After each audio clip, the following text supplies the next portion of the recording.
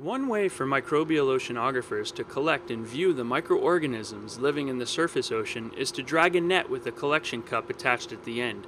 Effectively, this concentrates the sample of microorganisms. Ricardo Letelier and Angel White, scientists from Oregon State University, employ this technique.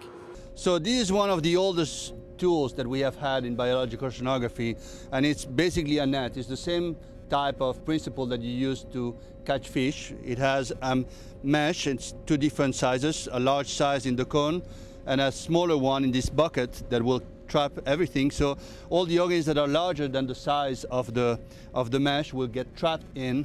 They will be washed into this bucket.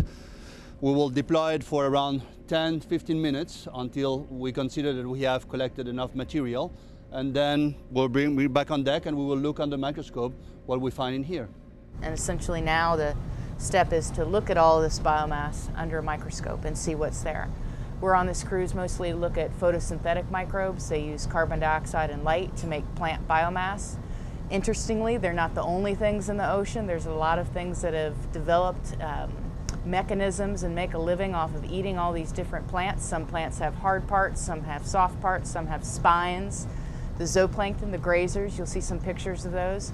They're phenomenal diversity. You've got organisms with long red antennae, with huge mouth, arrow worms, it just has a mouth, twice the size of its body. Really dizzying array of movement and motion under the scope.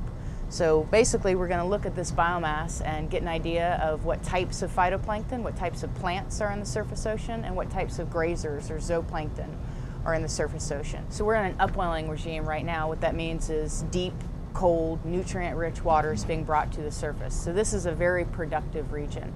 In this region we get phytoplankton called dinoflagellates. They're armored phytoplankton. They've got hard parts. They're encased in hard parts, but they're still plants. They still use light and CO2 to make, phytoplankton biomass. So in these samples, we're seeing tons and tons of dinoflagellates, these armored phytoplankton.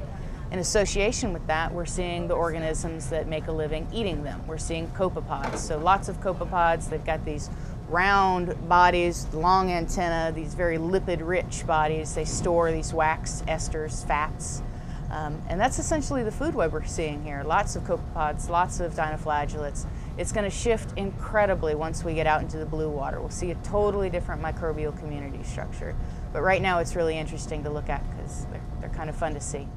What about the microbes that didn't get trapped in the net? Stay tuned to learn about them.